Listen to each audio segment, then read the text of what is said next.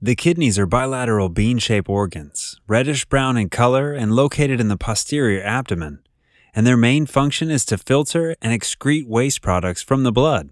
So, how do kidneys filter blood? Kidneys are made up of about 1 million filtering units called nephrons, and each nephron includes a filter called the glomerulus and the tubule. The nephrons work through a two-step process. First step is glomerular filtration. As blood flows into each nephron, it enters a cluster of tiny blood vessels called the glomerulus, and this glomerulus filters the blood into the Bowman space. The filtered product is called glomerular filtrate. Glomerular filtration happens through filtration barrier. Filtration barrier consists of 3 layers. First layer is the endothelium of the capillary. Now, the capillary endothelium is perforated by thousands of small holes. Water and small solutes can pass through these holes. Although the holes are relatively large, the endothelial layer is richly endowed with fixed negative charges, and these negative charges hinder the passage of plasma proteins. After the filtrate passes through the endothelial layer, there's a basement membrane, which consists of a meshwork of collagen and proteoglycan fibrillae. This layer has large spaces through which large amounts of water and small solutes can filter. However, the basement membrane effectively prevents filtration of plasma proteins, in part because of strong negative electrical charges associated with the protoglycans. And the final part of the filtration barrier is a layer of epithelial cells, which are called podocytes, that line the outer surface of the glomerulus. These cells are non-continuous but have long foot-like processes that encircle the outer surface of the capillaries. The foot processes are separated by gaps through which the glomerular filtrate moves. The epithelial cells, which also have negative charges, provide additional restriction to filtration of plasma proteins. Thus, all layers of the glomerular capillary wall provide a barrier to filtration of plasma proteins, so blood cells and plasma proteins are not filtered through the glomerular capillaries. However, any small molecules such as water, glucose, salts, amino acids, and urea pass freely into Bowman space.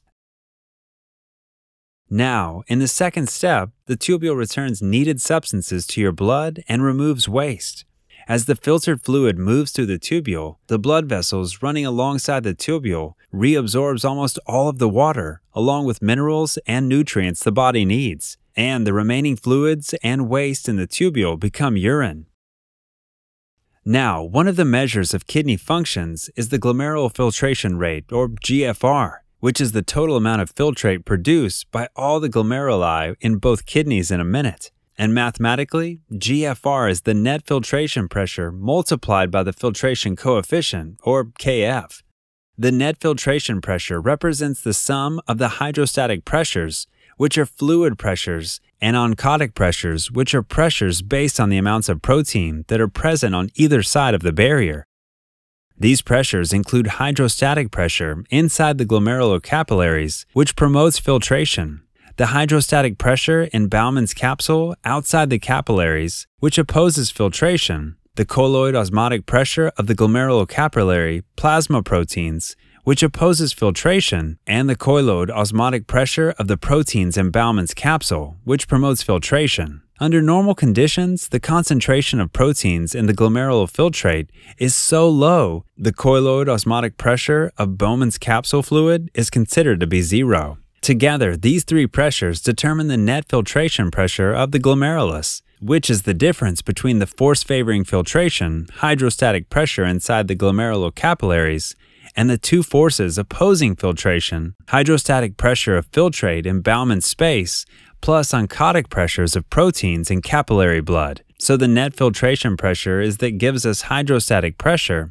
inside the glomerular capillaries minus hydrostatic pressure of filtrate in Bowman space, plus oncotic pressures of proteins in capillary blood. Now, Kf indicates how permeable a capillary is to fluid, and it depends on the surface area that's available for fluid filtration, as well as the permeability of the glomeruli. Do not forget to like the video and subscribe to our YouTube channel.